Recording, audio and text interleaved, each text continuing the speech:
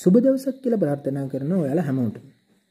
Title එකේ තියෙනකොට තප්පර 3න් වර්ගමූලයක් සොයමු කියලා ඔයාලා බලන්න ඇති මේක කරන්නේ කොහොමද කියලා. ඇත්තටම මේක අමාරු වැඩක්ද? අමාරු වැඩක් නෙමෙයි. ඔයාලා මෙන්න මේ පුංචි කරුණ දන්නවා නම් ඔයාලට ලේසියෙන්ම මේක කරගන්න පුළුවන්. මේක පුංචි කරුණ කියලා මම කිව්වේ යාළුවනේ. 1 ඉඳන් 9ට සංඛ්‍යාවල් වල වර්ගයන්ගේ අගයන් ඔයාලා දැනගෙන ඉන්න ඕනේ මේ ට්‍රික් එක භාවිතා කරන්න පහසුවෙන්ම. හරි අපි ඒ ටික දන්නවත් ඇති මේ වෙනකොට ඔයාලා කවුරුත් දන්නවා මම නම් කියන්නේ. ඒත් මේ මම පැත්තකින් ලියන්නම් කාට වුණත් මේක බැලුවාම පහසුවෙන් තේරුම් ගන්න පුළුවන්. හරි. 1 ඉඳන් 9ට යන සංඛ්‍යාවල් වල වර්ගයන්ගේ අගයන්. 1 වර්ගය 1යි. 2 වර්ගය 4යි.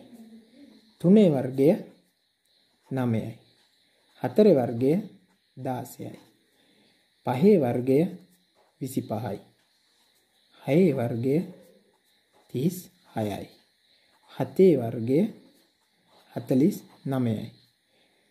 8 වර්ගය 64යි. 9 වර්ගය 81යි. හරි. මෙන්න මේ ටික දන්නවා නම් ඔයාලට පහසුවෙන්ම මේ වැඩේ කරගන්න පුළුවන්. හරි. කොහොමද මේක කරන්නේ? අපි උදාහරණයකින් මේක පැහැදිලි කරන්න මම උදාහරණ 4ක් විතර ඔයාලට කියලා දෙන්නම් මේ වැඩේ පහසුවෙන් තේරුම් ගන්න. එතකොට ඔයාලට තේරෙයි මේක කරන්නේ කොහොමද කියලා. අපි උදාහරණයක් විදියට ගමු 1849. 1849. මේ වගේ සංඛ්‍යාවක වර්ගමූලය හොයන්න කියලා ඔයාලට දෙනවා. හරි. එතකොට ඔයාලා මම මේ කියන විදියට කරගත්තාම මුලින් මම මේක ලියලා බෙන්නනවා. ටිකක් වෙලා යනකොට ඔයාලට මේක මනෝමින් උනත් කරගන්න පුළුවන් වෙනවා. අන්න එතකොට තමයි මම ඔය ටයිටල් එකේ දාලා තියෙන විදියට තප්පර 3ක් වගේ පොඩි කාලෙකින් ඔයාලා ටින් ගාලා මේක උත්තරේ කියන්න පුළුවන්. හරි. බලමු මේක කරන්නේ කොහොමද. දැන් ඔන්න ගාන දුන්න 1849. දැන් මේක කරන්නේ කොහොමද? මේකේ අපි මුලින්ම බලන්න ඕනේ යාළුවනේ මේකේ අන්තිමට තියෙන අගය කීයද කියලා. මේ සංඛ්‍යාවේ දීලා තියෙන සංඛ්‍යාවේ අන්තිමට තියෙන අගය කීයද? මේකේ හැටියට නම් 9. හරි. 9. දැන් අපි බලන්න ඕනේ 1 ඉඳන් අපි මේ ලියාගත්ත තැන් වලින් 1 ඉඳන් 9ට යනකල් සංඛ්‍යාවල් වර්ග වුණාම අන්තිමට 9 ඇවිල්ලා තියෙන්නේ කොයි අවස්ථාවන් වලදීද කියලා. අන්තිමට 9 ඇවිල්ලා තියෙන්නේ මේ 1 ඉඳන් 9ට යනකන් සංඛ්‍යාවල් වර්ග කරාම කොයි අවස්ථාවල් වලදීද කියලා බලන්න ඕනේ. අන්තිමට 9 කියන්නේ දැන් මේ සංඛ්‍යාවල් තුනේ නම් කොහොමත් එක සංඛ්‍යාව ගන්න තියෙන 1 4 9 ඒවා නම් ඉතින් ඒ සංඛ්‍යාව තමයි බලන්නේ. මේවා මේ දෙවෙනි සංඛ්‍යාව අන්තිමට තියෙන සංඛ්‍යාව. හරි. 9 ඇවිල්ලා තියෙන කොයි අවස්ථාවලද? 3 වර්ග කරාම 9ක් ඇවිල්ලා තියෙනවා අගට. එතකොට 7 වර්ග කරාම අගට 49 කියද්දි අගට 9ක් ඇවිල්ලා තියෙනවා. එන්නේ මේ සංඛ්‍යාවල් දෙක අපි මේ සංඛ්‍යාවට පාලින් ලියා ගන්නවා. මෙන්න මේ විදිහට 3යි 7යි තමයි දැන් ඇවිල්ලා තියෙන්නේ. හරි. ඊළඟට අපි කරන්නේ මේ සංඛ්‍යාවල් දෙක අයින් කරනවා. ඒ කියන්නේ අන්තිමට තියෙන සංඛ්‍යාවල් දෙක අයින් කරනවා. සංඛ්‍යාවල් 3ක් වගේ තිබුණොත් 3ක් 4ක් වගේ එහෙම තිබුණොත් තමයි මේ අන්තිමට තියෙන සංඛ්‍යාවල් දෙක අයින් කරන්නේ. සංඛ්‍යාවල් දෙකේ සංඛ්‍යාවක් නම් අන්තිමට තියෙන එක සංඛ්‍යාව තමයි අපි අයින් කරන්නේ. ඒ සංඛ්‍යාවල් දෙකේ සංඛ්‍යාවල් වර්ග කරාම එන උත්තර පහසුවෙන් ගන්න පුළුවන් නේ. ඒවට ඉතින් මේවා භාවිතා කරන්න ඕනේ නැහනේ. මොකද 10 වර්ගයේ 100යි කියලා අපි මේ ටික දන්නවනේ.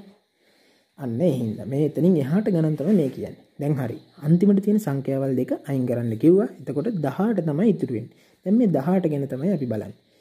දැන් බලන්න ඕනේ 1 ඉඳන් 9ට යනකල් සංඛ්‍යාවල් වර්ග වුණාම 18ක් ඇවිල්ලා තියෙනවද? 16 තියෙනවා 25 තියෙනවා 18 නම් නැහැ. හරි. 18 නැත්තම් අපි මොකද කරන්න ඕනේ? 18 නැත්තම් මෙහෙමයි කරන්න ඕනේ. 1 ඉඳන් 9ට යනකල් සංඛ්‍යාවල් වර්ග කරාම මෙන්න මෙතන ඉස්සරහා තියෙන අගය ඇවිල්ලා නැත්තම් ඔයාලා කරන්න ඕනේ ඒ සංඛ්‍යාවට ළඟම තියෙන කුඩා අගය හොයාගන්න ඕනේ. මේකේ හැටියට නම් 18ට ළඟම තියෙන කුඩා අගය මේ අගයන් සෙට් එකකින් හෙව්වහම අපිට ලැබෙන්නේ 16. මොකද 25 කියන්නේ වැඩි අගයක් කුඩා අගය කියන හින්දා 16 තමයි ගැලපෙන්නේ. එතකොට 16 කොයි සංඛ්‍යාව වර්ග වුණාම දෙන්නේ කියලා අපි මෙතනින් ලියා ගන්න ඕනේ. එතකොට එන්නේ 4. 4 වර්ග වුණාම 16ක් එන්නේ. අයියාලෝනේ ඇත්තම කතාව මෙන්න මේ සංඛ්‍යාව තමයි අපි මේ වර්ගමූලය හෙව්වම මුලට එන අගය. දැන් මේ සංඛ්‍යාවල් දෙකෙන් එකක් අපි තෝරගන්න ඕනේ. හරියටම කෝකද එන්නේ කියලා. එක්ක 43 වර්ග වුණාම තමයි 1849 එන්නේ. නැත්නම් 47 වර්ග වුණාම තමයි 1849 එන්නේ. අන්න ඒක හොයාගන්න තමයි මේ ඊළඟ කෑල්ල මම කියන එක භාවිතා කරන්නේ. අපි දැන් මෙතෙන්ට ගත්ත අගේ තියෙනවනේ. අන්න ඒකට එකක් එකතු කරනවා. අන්න ඒ එකක් එකතු කරාම ලැබෙන අගය ආයි එතන තියෙන සංඛ්‍යාවෙන් වැඩි කරනවා. ඒ කියන්නේ 5 වැඩි කිරීම 4. එතකොට අපිට එනවා 20ක් මේ ගානේ හැටියට. අන්න එතෙන්ට අපි ගන්න ඕනේ. අරගෙන ඉවරලා අපිට කරන්න තියෙන්නේ අපි මේ 18 මේ මුල තියෙන සංඛ්‍යා දෙක තියෙනවනේ මේ ගානේ හැටියට. අන්තිම ඉලක්කම් දෙක අයින් කරාම ඊළඟට තියෙන සංඛ්‍යාවල් දෙක. හරි සංඛ්‍යාව හෝ ඒ තියෙන එක. අන්න එතන තියෙන සංඛ්‍යාව මේ වැඩි කරාම ආපු සංඛ්‍යාවට වඩා කුඩාද පොඩි විශාලද කියලා අපි සංසන්දනය කරලා බලන්න ඕනේ. හරි. දැන් මෙතන එක සංසන්දනය කරලා බැලුවාම මෙතන 20 මෙතන 18. 18 කියන එක කුඩායිනේ. අපි මෙතනදී මොකද කරන්නේ එතකොට?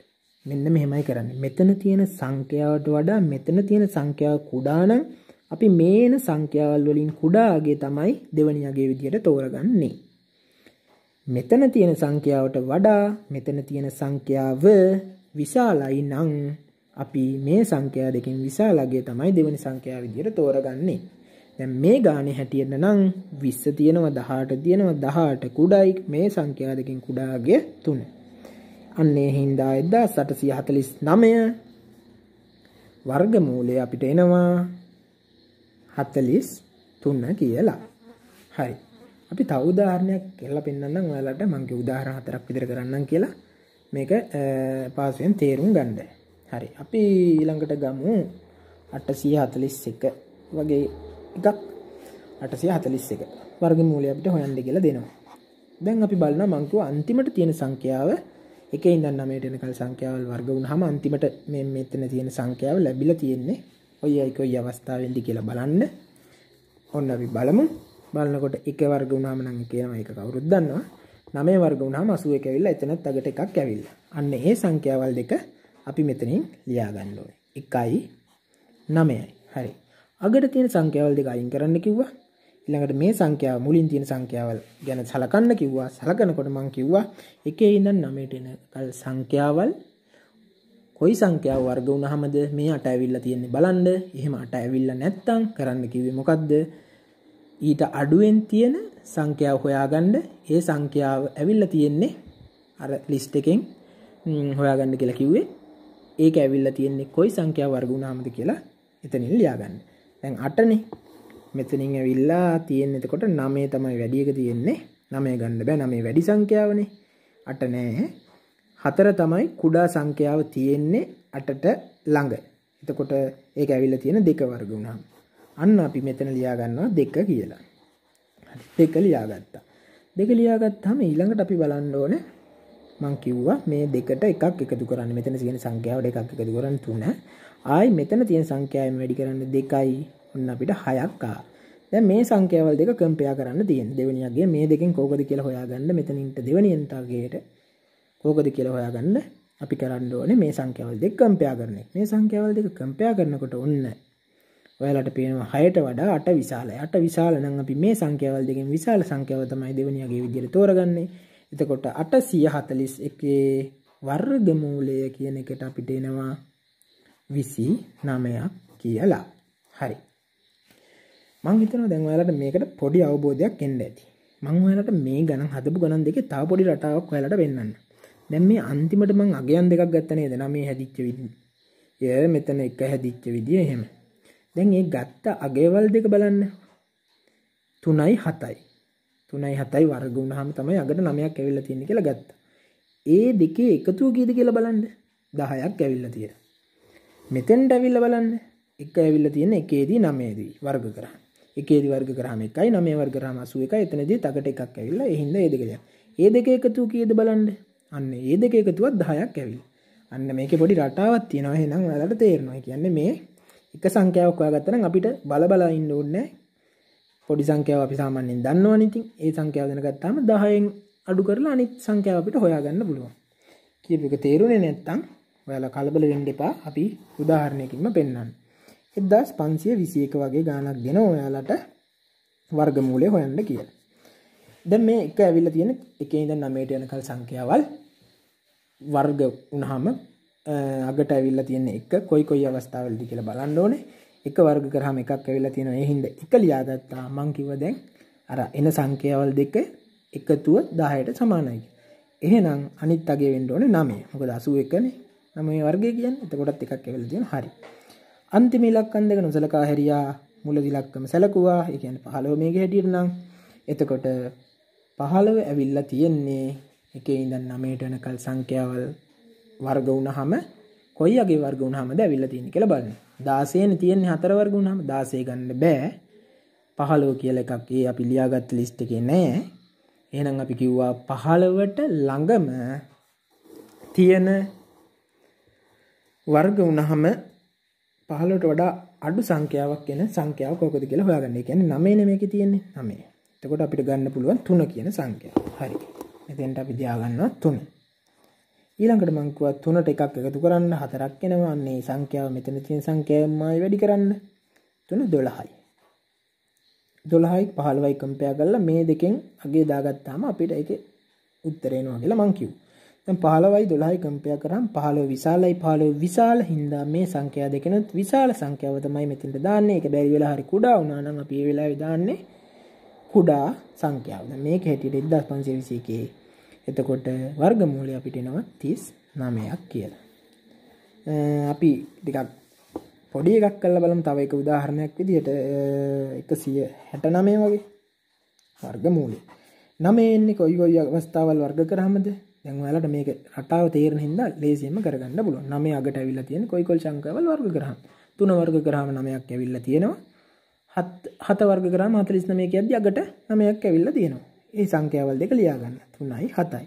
නැත්තම් එක සංඛ්‍යාවක් 3 කියලා ලියාගත්තාම 10න් 3ක් අඩු කරලා 7 කියලා අනිත් එක ලියා ගන්න. අන්තිම ඉලක්කම් දෙක අයින් කරනවා. මේ 1 කියන අගේ නම් ඔන්න ඔයාලට කෙලින්ම ඇවිල්ලා තියෙනවා. එක වර්ග කරාම 1යිනේ. අන්න ඒ හින්දා අපි 1 කියන එක දාගන්නවා කෙලින්ම. මේ මුලාගයට එතකොට දාගන්න. ඊට පස්සේ දැන් මේ සංඛ්‍යාවල් දෙකෙන් එකක් මෙතෙන්ට එන්න ඕනේ. ඒක අපි සංසන්දනය කරගන්නවා කිව්වේ. එකට එකක් එකතු කරන. එතකොට 2යි වැඩි කරනවා එතන තියෙන සංඛ්‍යාවෙම. එතකොට ඔන්න දෙකක් ආවා. දැන් බලනවා මේ දෙක කම්පෙයාර් කරලා බලද්දී මෙතන තියෙන සංඛ්‍යාවට වඩා මෙතන තියෙන සංඛ්‍යාව කුඩායි. ඒ හින්දා මේ සංඛ්‍යාවල් දෙකෙන් අපි ගන්නේ කුඩා අගය. ඒ කියන්නේ 13 තමයි මේකේ වර්ගමූලය. මේක නම් ඉතින් සාමාන්‍යයෙන් ගොඩක් සමහර අය දන්නවා, සමහර අය දන්නේ නැති අය ඇති. ඉතින් මෙන්න මේ විදිහට තමයි මේ ගණන් ටික ඔයාලට පාසුවෙන් කරගන්න පුළුවන්. මේක දැන් මම ලියලා කරා. ටිකක් වෙලා යනකොට ඔයාලට මේක මනෝමෙන් උනත් කරගන්න පුළුවන්. මොකද මේකට ඔයාලා හුරු වෙනවා. හුරු වෙනකොට ඔයාලා ටක් ගාලා කරගන්න පුළුවන්. තව ගණන් දෙක තුනක් මෙහෙම හදලා බලන්න ඔයාලට මේ ක්‍රමය අල්ලලා යයි. මං හිතනවා මේ වීඩියෝ එකෙන් කතා කරපු දේවල් ඔයාලට පැහැදිලි වෙන්න ඇති කියලා. මොකක් හරි අපැහැදිලි දැනක් තිබුණොත් පල්ලෙහාන් කමෙන්ට් කරන්න. ඒ වගේම මේ වගේ තවත් අලුත් දේවල් ඔයාලට දැනගන්න ඕන නම් මගේ channel එක subscribe කරලා තියාගන්න. Fun with Max. එහෙනම් සුබ දවසක් ඔයාලෝ හැම දිනාටම.